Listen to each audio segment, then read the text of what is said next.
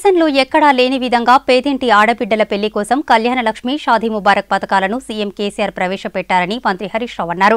సిద్దిపేట పట్టణంలో 542 మంది లబ్ధిదారులకు కళ్యాణ లక్ష్మి షాదీ ముబారక్ చెక్కులను జెడ్పీ చైర్మన్ రాధాకృష్ణ శర్మతో కలిసి ప్రారంభించారు. ఈ సందర్భంగా హరీష్ రావు మాట్లాడుతూ ఆడబిడ్డలు తల్లిదండ్రులకు భారం కాకూడదని ఈ పథకాన్ని ప్రవేశపెట్టినట్లు తెలిపారు. మొత్తం 5,37,92,000 రూపాయల చెక్కులను అందించామని మంత్రి తెలిపారు. దేశంలో ఎక్కడ లేని విధంగా పేదవాళ్ల పెళ్లికి ఆడపిల్ల పెళ్లికి సహాయం చేసే ఈ కళ్యాణ లక్ష్మి కార్యక్రమాన్ని తీసుకురావడం జరిగింది. ప్రతి పేదింటి ఆడపిల్ల పెళ్లికి 1,16,000 రూపాయల సహాయాన్ని అందిస్తూ ఉన్నాం.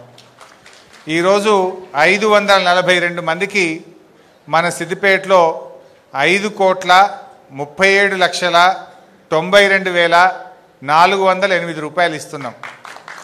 5,37,92,000 రూపాయలు.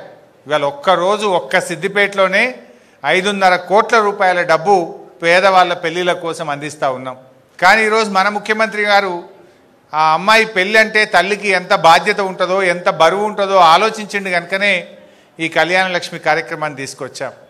మరి మీరందరూ కూడా ఈ డబ్బులు మంచిగా చక్కగా సద్వినియోగం చేసుకోవాలని, మీకేదో చేదోడు వాదోడుగా ఈ యొక్క సహాయం జరగాలని చెప్పి ఈరోజు మన టీఆర్ఎస్ ప్రభుత్వం వచ్చిన తర్వాత దేశంలో ఎక్కడ లేనటువంటి పద్ధతిలో ఈ చెక్కులు ఇవ్వడం జరుగుతుంది.